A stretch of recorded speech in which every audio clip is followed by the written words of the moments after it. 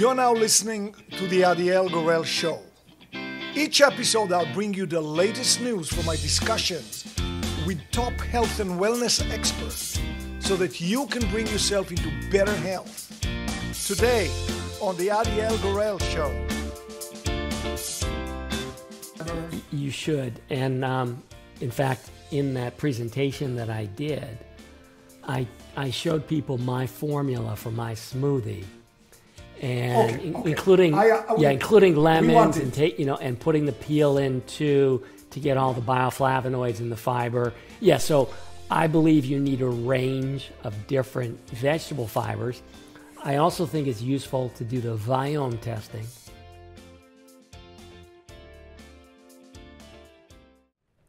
Hi everyone, it's a pleasure to be here with you again. Today I'm super excited and I really mean that.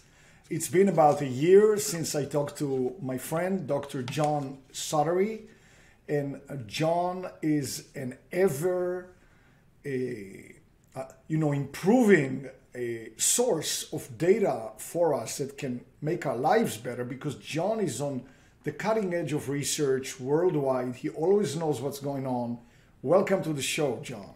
Adiel, it's great to be here and great to see you. Thank you for the nice words. I appreciate it. So I am obsessed, and you're someone that appreciates the obsession to dig in and find the top people in the world, the best science, and try to pull it all together because understanding is nice, but if you can't make it actionable, then you don't improve people's lives. And I've always been a fan of applied science, where I like good science, but it's when it changes somebody's life.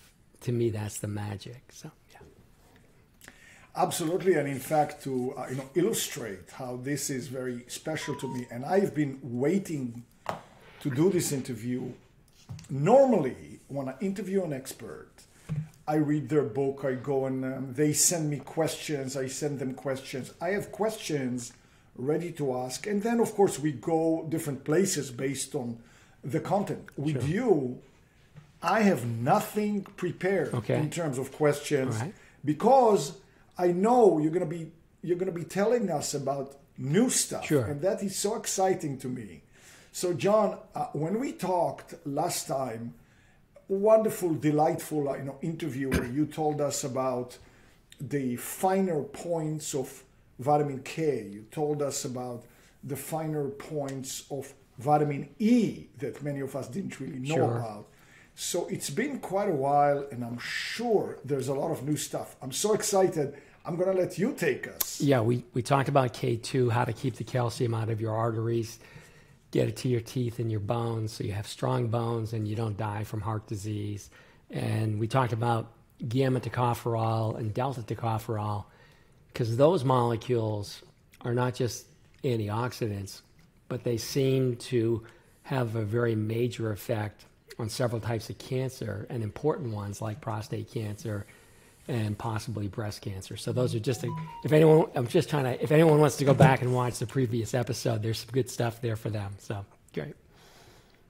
Do you want me to jump in and start telling you what I would like you to, because the beauty of this and what gets me really riled up for this interview is that I don't know where to ask because I would like you to take us. That's exciting to me. Sure. Yeah, I mean, there are things that I've been working on over the last 12 months that I think are really significant in terms of health span.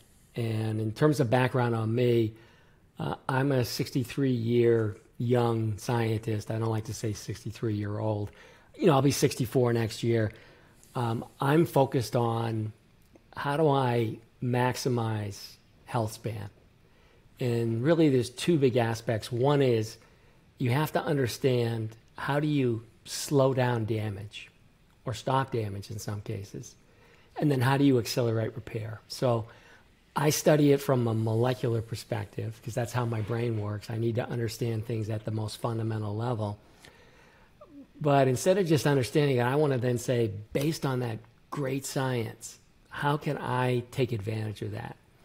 is there a food that I need to consume? Is there a supplement that's really good, and which one? And what are the watch outs? So we'll talk about some science today, but I also want to make sure that we bridge it over to the point where you can use it to really, improve your life. I did want to say one thing before we get rolling, and that is I am a PhD scientist. I am not a medical doctor. I don't provide medical advice. I'm going to try to show you some great research and try to explain how things work, hopefully with some metaphors to make it more digestible. But I'm not providing any medical advice. These you should look at as ideas that you can then go and do some further research on, and then have a conversation with your healthcare provider before you go down any roads. And that's always a good idea because they know your medical history. So just want to put that out up front and get rolling.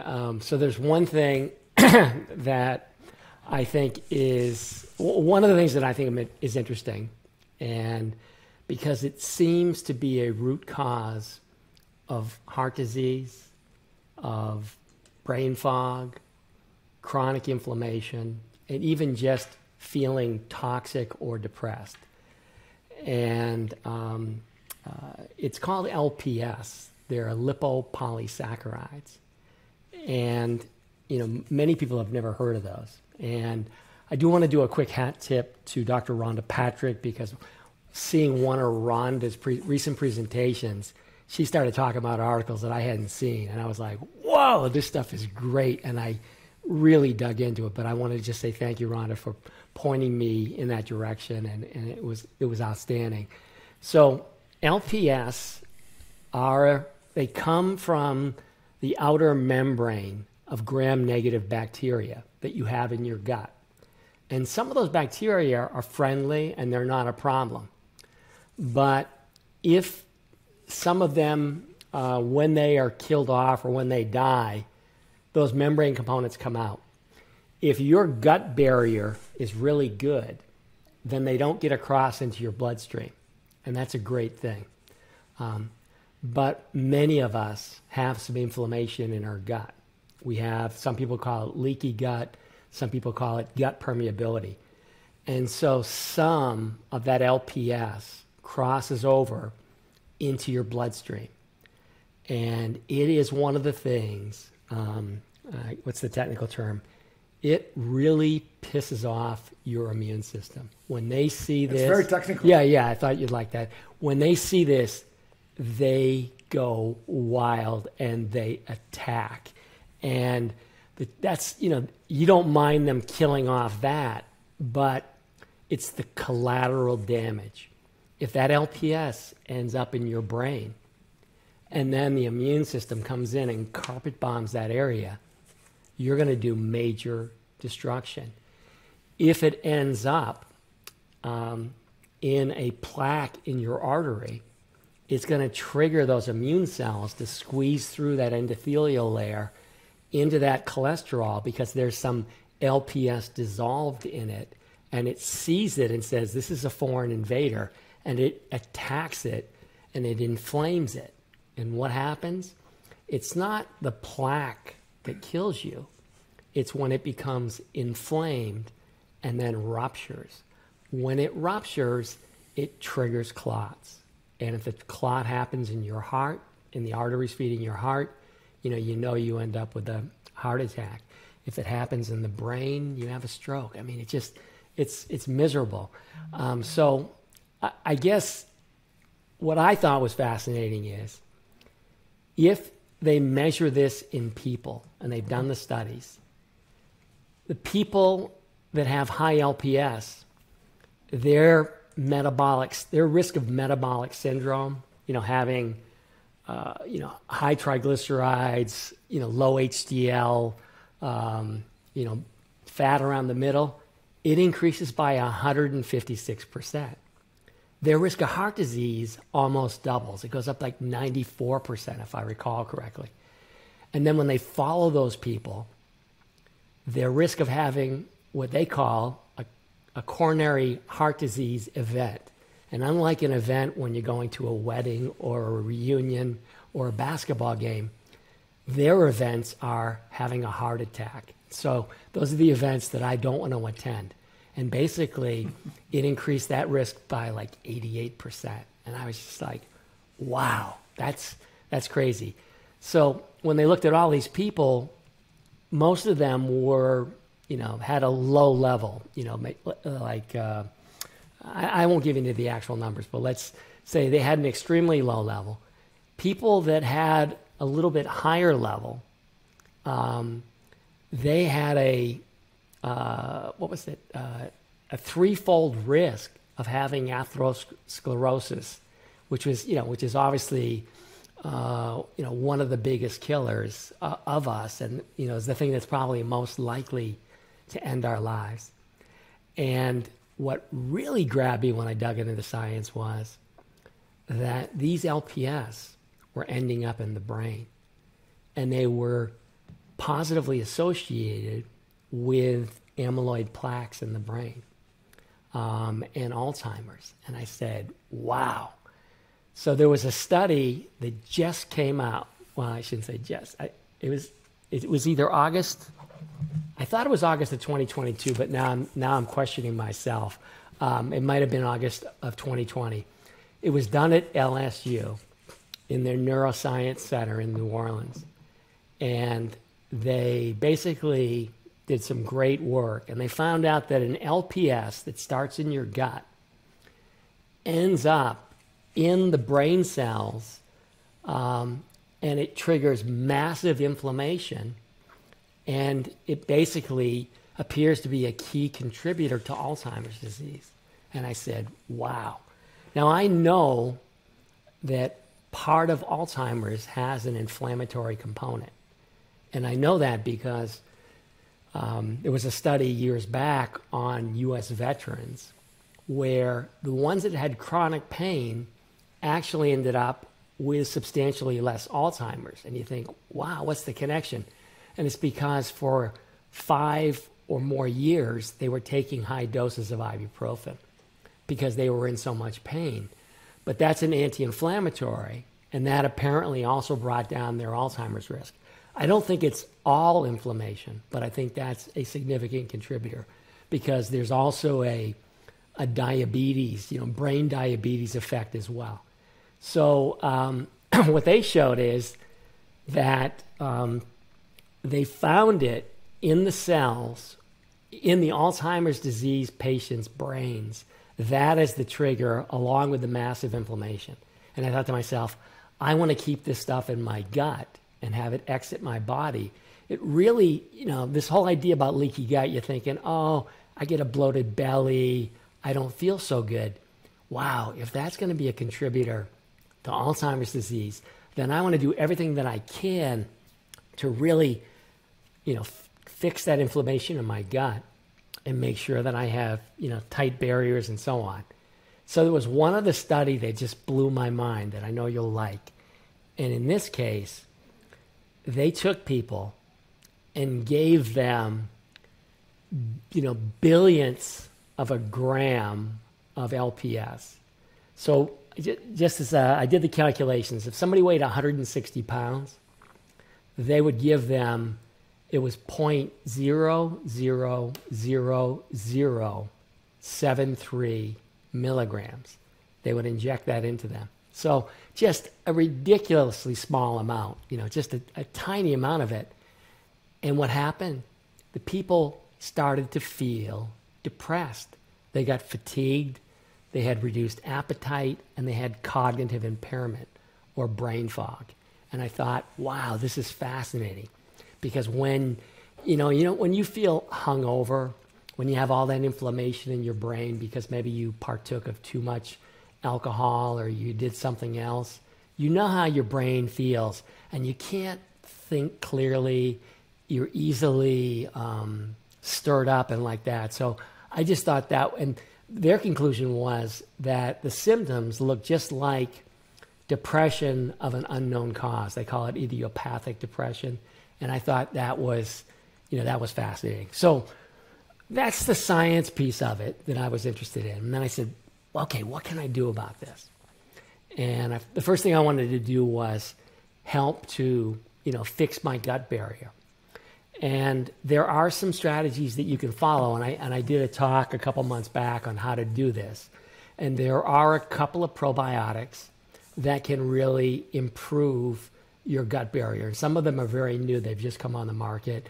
There are also things that you can consume that have been demonstrated to bind LPS in the gut, so it never has a chance to cross into your body.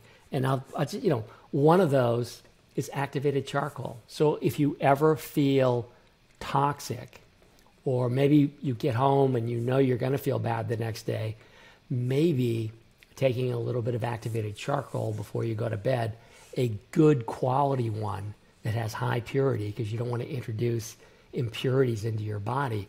But all that surface area, activated charcoal binds LPS beautifully. Now, it's a funny story. I was traveling with my kids for a couple weeks, and we went up to the coast of Maine, and we were hiking, and we were having fun. And I ate a lot of crappy food, and I did a lot of things that I normally don't do. And I really felt toxic when I got back. And I dug into this stuff a little bit. So I said, I'm going to put together a protocol. And so I started doing some activated charcoal.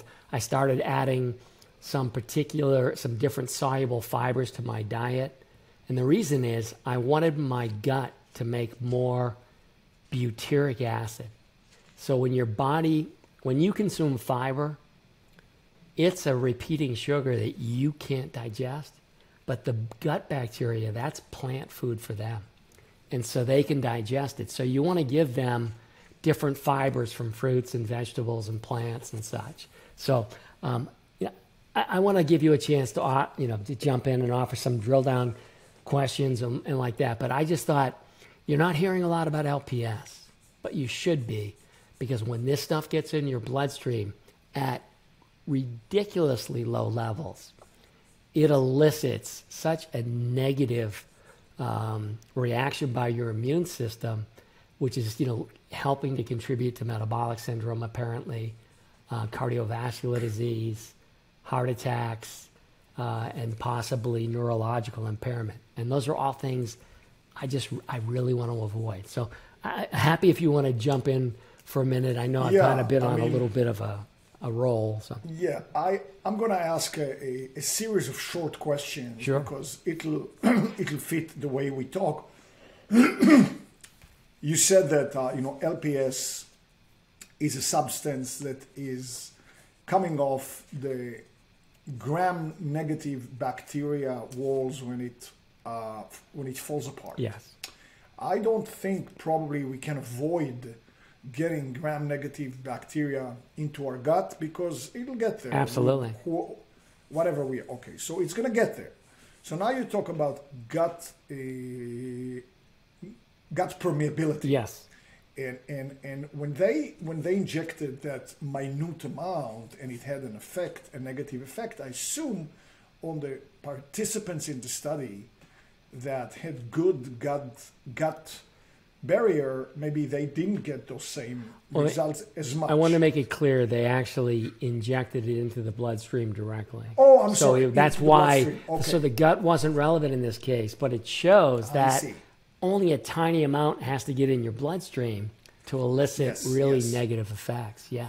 Yeah, very clear. Yeah. So now I want to take it down to places where, for myself, sure, and for our viewers and listeners, what can we do right now? So I'm not putting you on the spot, but you said... Yeah, I'm happy. You said... So some of my making the gut barrier better involves some probiotics, some of them new. Yeah. Can you get into some names? Yeah, sure. There's a strain that has really good science behind it, good clinical testing, and the strain is Lactobacillus and then GC. Like in my mind, that means gas chromatography, but Lactobacillus, G as in George, C as in Carlin, I guess. So, shout out to the late George Carlin. So, Lactobacillus GC looks really promising, and I have taken that and I like it, and there's good data behind it. And then there's a new strain And a hat tip to Dave Asprey, because Dave is the one that, I've always liked Dave and I always follow Dave. And Dave mentioned that he had tried this new strain and then it had really had positive benefits for him. And I said, let me look into it. And they had really good scientific studies. And it's, the company is called, I believe, Pendulum, Pendul, however you spell pendulum. And I believe it's pendulumlife.com. Now, the downside is that it's not cheap. And I think I found a code to get 20% off when I started it. But I've been now taking it for 3 months. And if you read their science, it appears that it stimulates the cells that line your gut to produce more mucus, which is a viscous goo. It's a gel, kind of a polysaccharide gel with water that helps give you a better barrier function. So it actually seems to turn up the production of mucus by the cells that line your gut. It also seems to have some benefits in terms of blood sugar metabolism, and they have some other formulas that are more targeted that way. But I was interested in both of those. But what I would say is, if I look at how I felt in August when I got back from this trip, and how I feel now, I can eat a broader range of foods that in the past would have been problematic. And I'm not getting the bloating. I'm not getting any brain fog. There are a lot of things. I thought my gut was one of the weak points in my physiology because I had a lot of gut problems for a lot of years. And I really feel like I have more of a cast iron gut again, back like I had in 1999.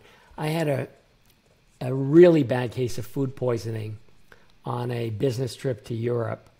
And I probably picked it up at a trade show and got some bad food or whatever. But it was brutal for 3 or 4 days. And at that point, my gut was bad for the next 15 years. And I went to GI doctors. I did they scoped me. They did the barium. They did the whole 9 yards. And they couldn't figure it out. And then I finally realized maybe 6 or 7 years ago, I think it's Dr. Pimentel, who's at UCLA, did some very good work on SIBO, small intestinal bacterial overgrowth. And that can be triggered by a really bad bout of food poisoning. And so I finally cleared the SIBO, and I went from being somewhat miserable to being good 90% of the time. Now I would say this stuff has probably, brought me up another order of magnitude. So now maybe I'm good 99% of the time. So I'm psyched. I'm really happy. So those are the two things. So those are two. And just before I forget, I also, for the course of 45 days, I took 2 capsules of activated charcoal before I went to sleep at night. I always keep that away from any foods or supplements that I'm taking because I don't want the supplement to adsorb on the surface of the activated charcoal and basically wipe it out. And I took a teaspoon of pure psyllium fiber. I used the Consil, which is just pure psyllium. I took a teaspoon before I went to bed at night, and I took a teaspoon in the morning. And for the people that do, let's say, the bulletproof coffee or, skip breakfast, but they put MCT oil in their coffee, the more fat that you have in your intestine, that also tends to increase permeability because it's lipid soluble, it's getting in, it's going to open up some junctions a little bit. So if you consume a dose of fiber along with the fat, you can mitigate that effect. So I started doing a dose before I went to bed of the psyllium, and I did a dose in the morning just before I started drinking my bulletproof coffee. And I would say within 3 days, I felt really so much better. And then it continued to improve. And it got so good now where I've actually been pretty lax about it for the last 2 months. I'm not telling people to be lax, but I'm just saying it seems like maybe I've calmed things down and I have a better barrier function, and therefore I don't have to be quite as aggressive with some of these other interventions as well. And there's Okay, so the word lax in conjunction with the discussion about the gut almost invites a pun, but I'm not going to do that. I have a question. I mean, you talked about 2 probiotics and 1 prebiotic, the fiber, the Yes, pure yes. psyllium. But shouldn't we take a more diverse, array of soluble fiber? You should. And in fact, in that presentation that I did, I showed people my formula for my smoothie, and Okay. including including lemons and and putting the peel in to get all the bioflavonoids and the fiber. Yeah, so I believe you need a range of different vegetable fibers. I also think it's useful to do the biome testing, because that'll tell you what you're low on, and you can, and what fibers that you might want to provide more of, what foods you want to consume more of to help improve your microbiome. And there's one last thing. You've probably heard that people that have periodontal disease have a significantly elevated risk of heart disease. And people are like, what? That also appears to be at least partially mediated by LPS. So I have done research on the oral microbiome, and I've identified a strain from a company in New Zealand. You can buy it on Amazon, that I really like. And they've done some good science. The data looks good. And it does 2 things. One is it's going to really bring down inflammation in your mouth. Actually, more than 2 things. 2, it helps in terms of bad breath. It's a much better approach than using mouthwash to displace the bacteria that are producing some of the malodorous compounds. And 3, that particular species appears to have the ability to convert NO3 to NO2 to reduce nitrate to nitrite. And I know you want to convert NO3 to NO2, so when you swallow the NO2, you can make nitric acid in your gut. You can make NO in your gut. And we're not going to talk nitric acid today, but I know you've done the it's nitric acid, nitric oxide. I'm sorry about that. Don't increase your levels of nitric acid.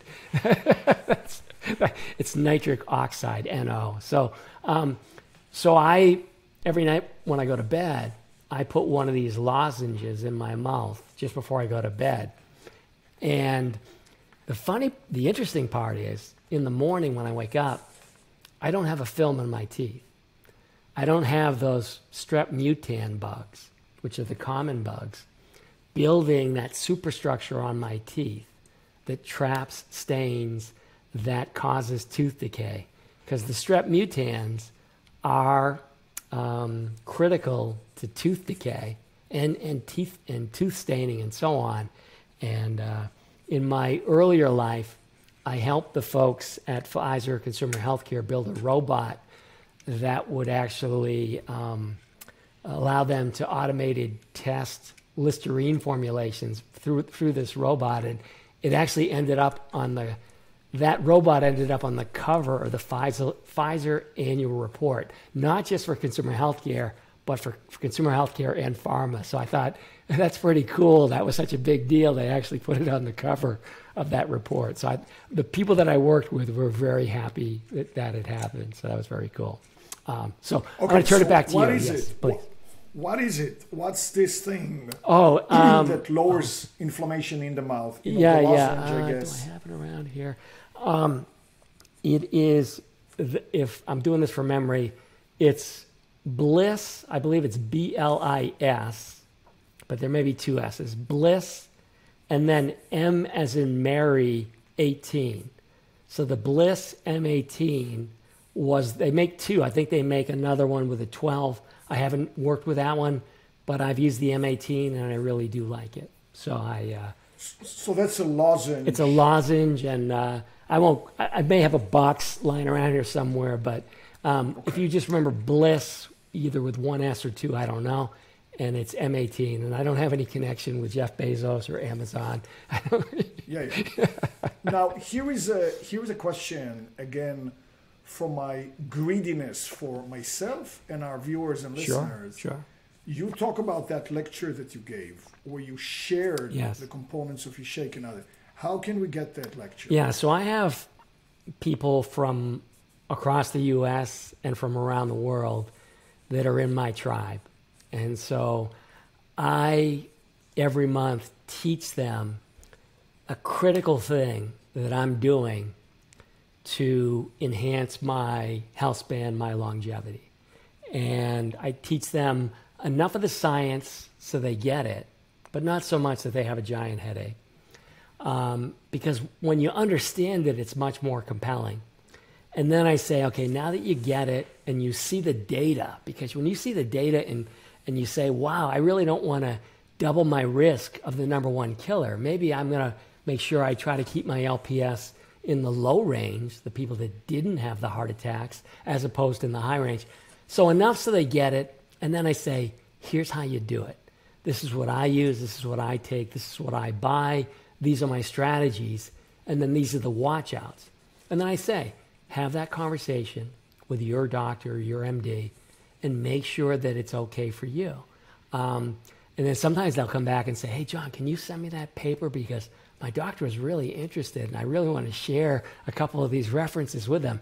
And in fact, I have multiple physicians in the U.S. and internationally that are part of my tribe, because they say, I love this stuff. I never was taught this in medical school. I had one day on nutrition, and none of this stuff was in there. And I don't have 20 hours a week to read on PubMed. I don't have 20 more hours to follow top researchers and dig into it and figure out who's right and who's not right.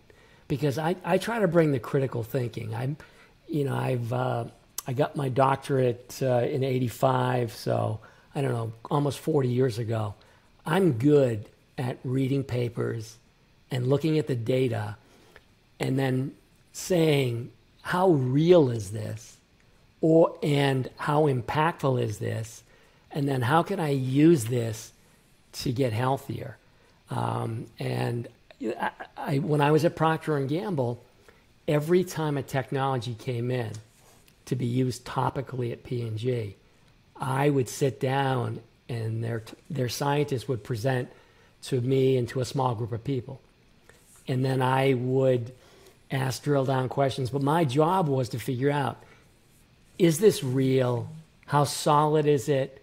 And of course, are there other ways that we can achieve this without spending this amount of money on this raw material or whatever? So I'm really good at sorting through, I guess, what's real from what's bullshit, because there is so much BS in the health and supplement field. And, you know, I have a PhD in chemistry. I've been doing this stuff for 40 years, and I have to really work at it. For an average person, I don't know how they look at the 30,000 supplements in the market and make any sense of it at all, because it's not trivial for me, and yet I've been doing it for 40 years, and I know how to do it. So we do that once a month, and if you go to my website, johnsottery.com, you know, they can read about it, and there's no risk. If somebody wants to jump in and try it for a month, there's no risk. I'm economically, I'm very happy. This is my passion. I do it because I want to touch people's lives. I feel like that's what I was put here for. Stay tuned for part 2 of this interview. Thank you for joining us today. I know you love what's coming next in part 2. Be sure to click the subscribe button for more videos.